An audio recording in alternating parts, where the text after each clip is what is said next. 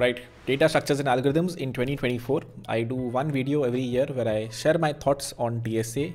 How did I learn it? How much do I use it today? How much is it asked in remote software development interviews? And do you need it really if you want to, get a remote job Fang otherwise? We'll talk about all of that in this video. Let's get right into it. The first point to kick things off, how did I learn DSA? What has been my journey with the DSA? I started doing DSA back in 2014, basically when I joined college. The language of choice for me was C++, and this was the only thing I coded for around 6 months. Basically did not know what dev is / how to do dev. After 6 months is when I got into a college group and started doing development. But until then, only algorithmic problems solving back then on Spodge, and a little bit of, I heard about code forces. I don't even remember when I started doing it. But a combination of these two is what I did for the longest time to get into data structures and algorithms. Slowly, my motivation to do DSA increased a lot when I heard about ICPC and the fact that you can go to a foreign trip if you are going to World Finals. Never made it to World Finals, but at least there was a good goal to keep in mind. In 2015 and 2016, pretty aggressively prepared for ICPC. One of these years I went to the regionals, I totally forgot which one. And then 2016 onwards, my interest pretty much dwindled. 2016 and 2017, whatever was my last year preparing for ICPC or participating in ICPC, did really bad, had a really bad team, no preparation at all. Basically got into dev full time since then. So how many years did I do DSA end to end? If I had to put a number on it, I think I did it for 2 years with a decent amount of consistency. And I did it in my final or pre-final semester for around 6 months. This was purely interview preparation. This was purely ICPC preparation. So that has been my high level journey of doing data structures and algorithms. Never did data structures and algorithms after this.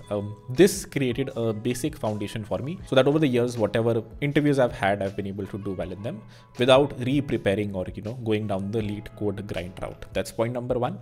Point number two is how much of it is asked in remote software development interviews. I divide this into 3 parts. Freelancing platforms, that's platforms like TopTal, ad hoc companies, basically. Small companies, no CTO, for a small CTO, 2-person team, not raised a lot of funds. Big company, seed to series A company, all remote. Freelancing platforms, very hard. I would say if I've had one hard interview in data structures and algorithms, it's been my TopTal interview. Ad hoc companies, no DSA. Big companies, one very easy round. So basically for this and this, you don't even worry about DSA. If you've done very basic DSA preparation in college, if you've gone through the standard lead code preparation, I think you're pretty much sorted for these two. You're not sorted for freelancing platforms, specifically TopTal, if I'm being honest. There's no other freelancing platform I've interviewed for 4 or 5 now that asks DSA this heavily as TopTal does, but the TopTal interview is pretty aggressive. All of my friends have been rejected in the DSA round, whoever I've referred. So this is the only place where I felt my DSA preparation helped me in getting a remote job. Third point, butterfly effect of data structures and algorithms. It seems like a very small thing, but at least in my life, it has played a pretty big part. This is basically a personal story to share. I never would have left on-site jobs or Goldman basically if I did not have TopTal for me to, if I did not have a remote job, or more specifically TopTal back then. And my TopTal interview, as I said, was extremely hard when it comes to data structures and algorithms. So if I did not do DSA back in college, I pretty much wouldn't have gotten into TopTal, which might have led to me not doing remote jobs at all. So basically, if you're of the thinking, I don't want to do DSA, I only want to do dev. A lot of times, good dev companies also end up asking DSA, and you might miss out on that good opportunity just because you did not prepare DSA, which is, just a necessary evil you have to go through. So in my life, it has played a decent part. If I would have bombed my TopTal interview, a lot of things in my life would have been different. So keep that in mind. There might be that one random opportunity that you might miss out on purely because you did not do DSA back in college or otherwise. So keep that in mind. Even though remote jobs DSA is not that difficult, in that one company, it just might be. All right, next point, how to learn DSA. I've divided this into a few parts. The first point is consistency is key. Don't do DSA or anything in life half-heartedly, and you will be very consistent if you have some end goal in mind. So maybe have an end goal of an ICPC in mind, maybe create teammates or a team for that. Generally learning in small groups helps. And if you have that one core ICPC team, there might be one really smart person here. That was one person in my team as well, who eventually did go to World Finals. That guy, can increase your learning curve by a lot. So find a team early and aim for ICPC. Do hard problems, very easy to do the same problems again and again. Don't do that. Solve a lot of contests, and more specifically after a contest, which could be on Codeforces or otherwise. Make sure you're up solving a lot, so you're learning something new. And lastly, world finalists always have an edge.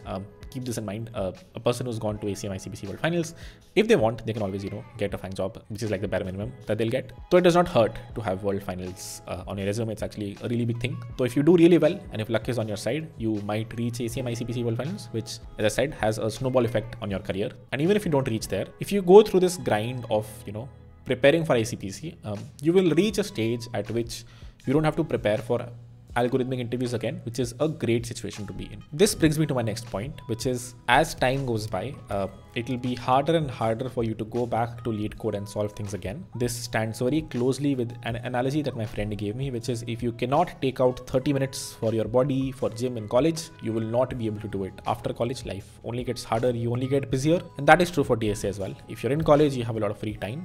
Make sure you've built up your fundamentals correctly so that as time goes by, you will not need DSA, but you will need it when you're switching from one company to another. And there is a good chance that in your career of a few years, you're switching companies. So you don't want to go back to the notebook and start re-preparing for DSA. You should have enough knowledge by then. Your fundamentals are sorted and you can solve problems via first principles. So this is the right time, as early as you can learn and get away with DSA, which is a necessary evil. Do it. And then eventually, as life goes by, you will 99.9% not ever use DSA, especially the complex algorithms that you're learning for solving Codeforces D or E.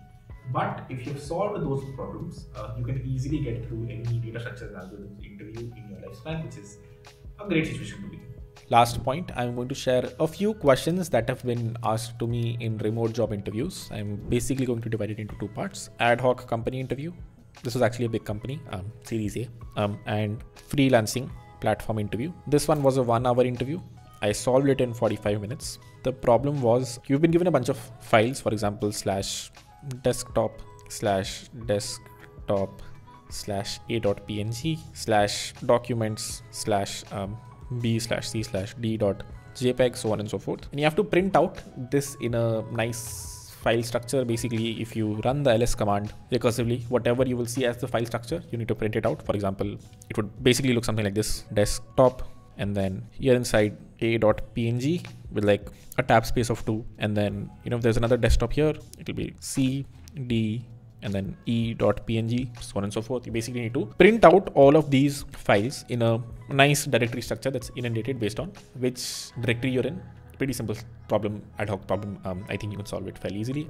There were a few variations to it. I remember this was the easy thing that was asked, and then there was some difficult bit. I don't really remember. You had to put dashes here or something. I totally forgot. Basically, an easy ad hoc problem. On the other hand, the freelancing platform, they ask hard interviews. They ask hard problems.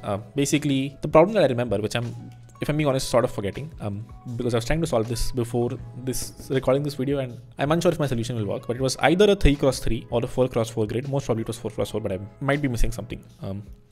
And given the grid, you've been given basically an initial configuration with numbers from 1 to 9, and a final configuration with numbers from 1 to 9 again, but 1, 2, 3, 4, 5, 6, 7, 8, 9. It's pretty random basically, and you have to go from here to here in the minimum number of operations. One operation being you either swap horizontally or swap vertically.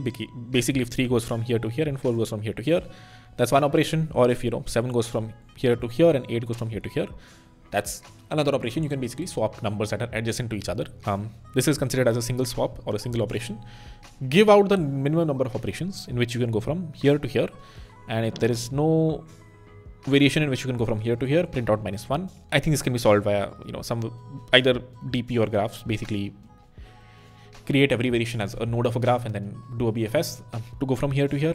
I'm unsure if that can be solved if it's a 4x4 grid, because I feel the number of nodes in that graph will be really big. So which is why I don't really remember if it was a 4x4 or a 3x3 grid. I vaguely remember the solution was this, but it is skipping my head. I feel like I did not use this and used DP. Basically do not remember what the exact problem was. More specifically, what the constraints were.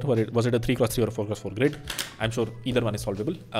This was the difficult interview. I was given 20 minutes to solve it, 15 or 20, something like that. I was able to solve it. And this was pretty much an anomaly. After this, I've given almost 10, 15 remote DSA interviews, and most of them have been fairly simple, similar to the first problem here.